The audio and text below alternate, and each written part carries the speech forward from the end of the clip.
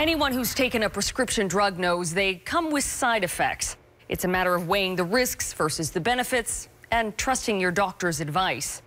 But some people claim a class of antibiotics called fluoroquinolones has left them suffering from unusual and debilitating health problems. What's more, they say, they were never properly warned. As Sean O'Shea uncovered, that has been a bitter pill to swallow. In 1928, Alexander Fleming changed the face of medicine almost by accident. Mold from a discarded experiment turned out to be just what he'd been looking for, a treatment that could kill harmful bacteria without killing people along with it. That discovery became known as the miracle of the 20th century, penicillin. Ever since, drug companies like Bayer have been moving pharmaceutical science forward with new helpful drugs.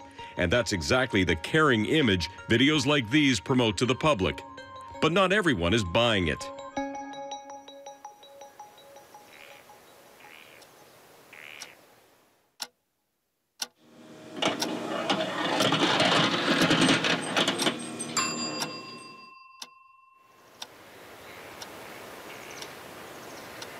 Mark Gerard's world is very small these days, and he blames the side effects of Levaquin, part of a family of antibiotics called fluoroquinolones.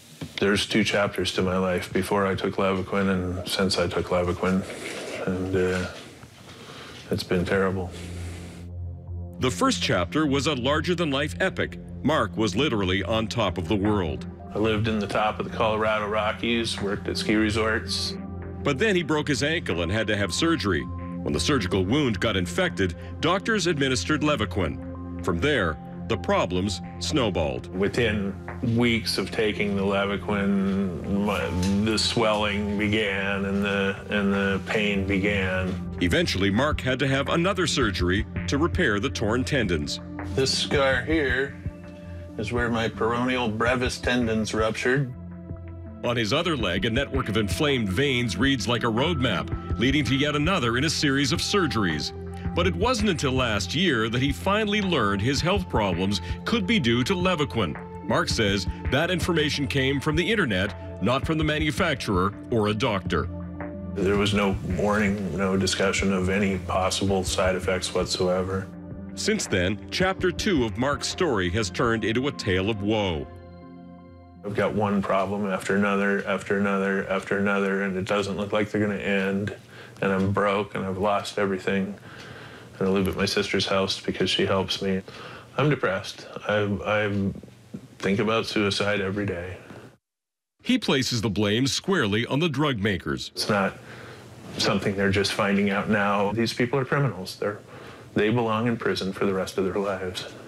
Mark's story is not a surprise to Terrence Young. There are a whole range of adverse effects from that group of drugs, and that's why they shouldn't be prescribed as a first-line defense against those conditions. They should be an antibiotic that you use after you've tried other antibiotics.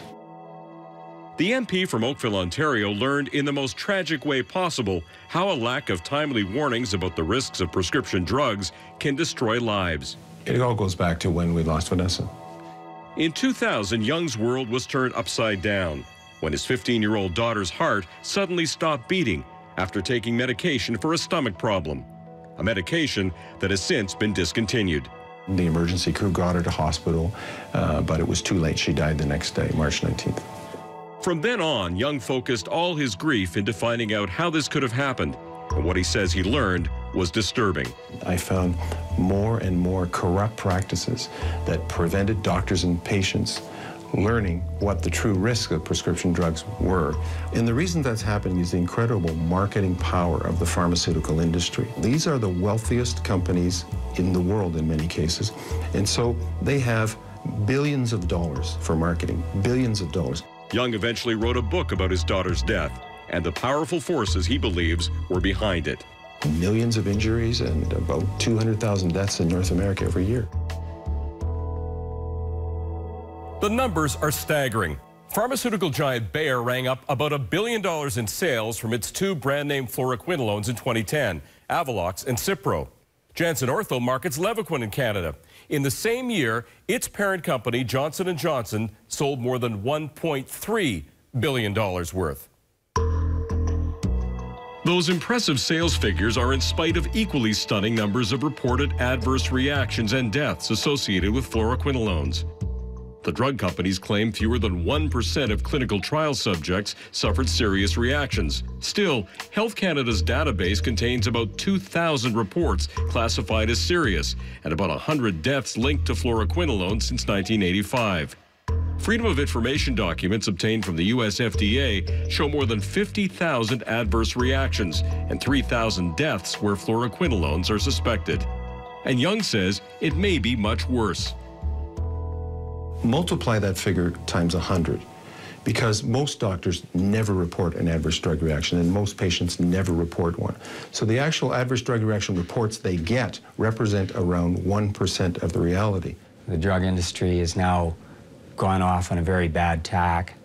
It's a very profit-oriented industry. Tony Merchant has launched Canadian class action lawsuits against the makers of the 3 brand-name fluoroquinolones approved by Health Canada: Avelox, Cipro, and Levaquin. He says there were adverse reactions being reported in Europe as far back as the 1980s. They knew or ought to have known about the problems, and they didn't disclose the problems. So they didn't give to doctors the real opportunity to select another drug instead of these drugs and put their patients at risk in the result.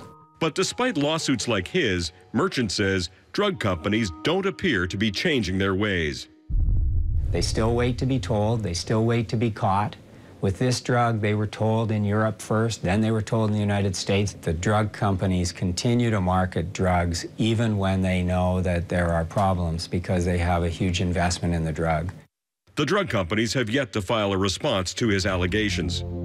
In 2008, the U.S. FDA produced this video explaining its decision to put the strongest possible warning on fluoroquinolones about the risk of tendon injuries. The product information literature also contains a variety of other warnings about heart complications, gastrointestinal and central nervous system problems. It may be too late for Mark Gerard, but you'd think the danger to patients would be over. Not according to this woman. This will never go away, and this, I think, will be forever. It's been over a year now.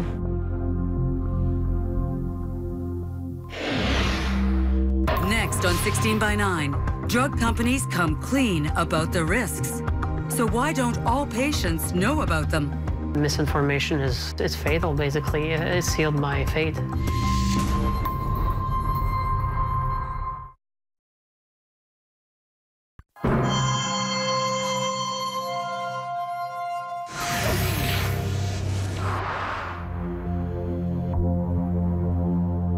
This is Marcia Crossley-Cohen, a professional ballet dancer from Ontario.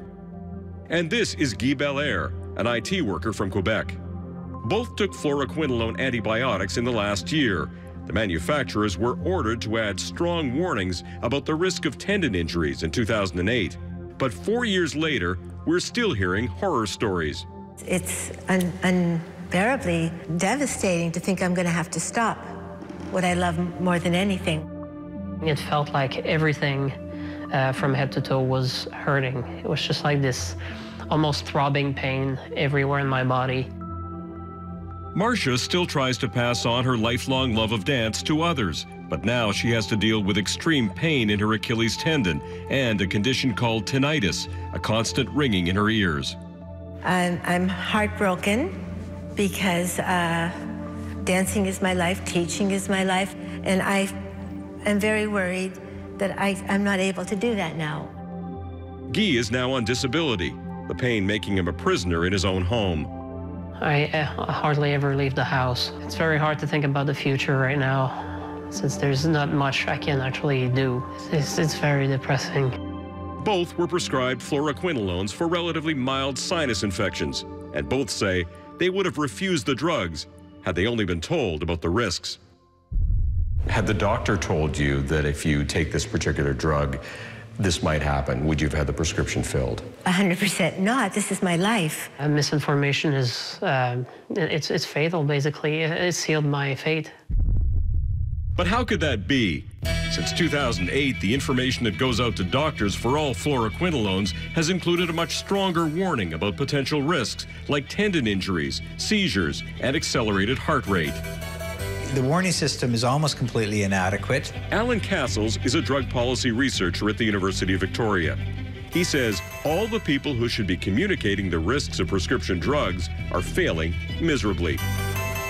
There's lots of blame to go around.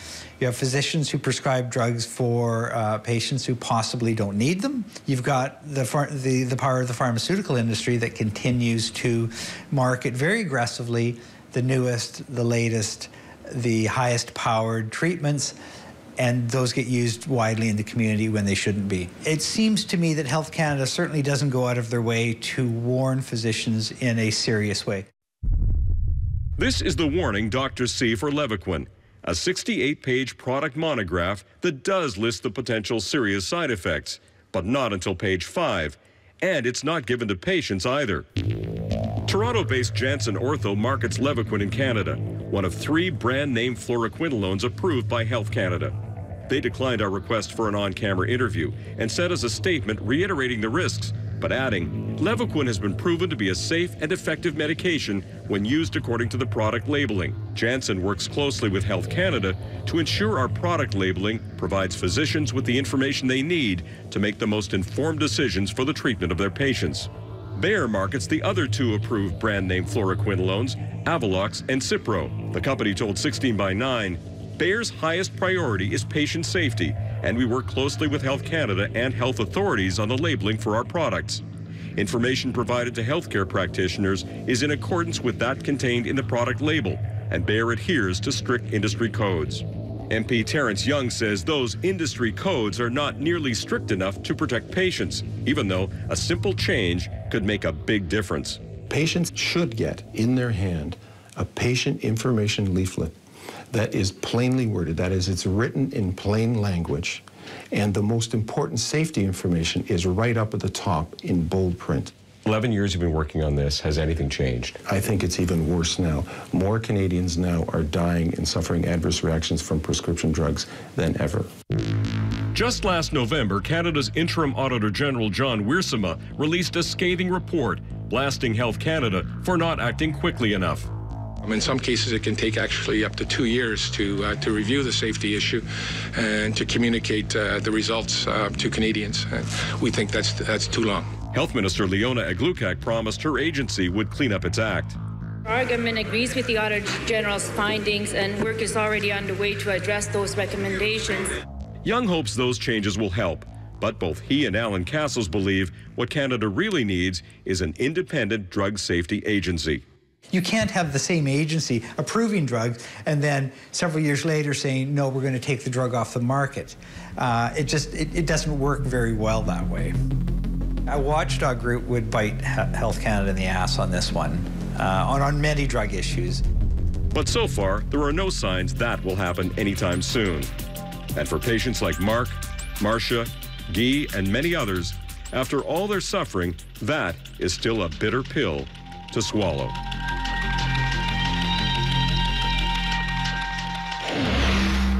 Next on 16 by 9, Canadians covet a crown. It really is a big deal in the Chinese community. On the other side of the world,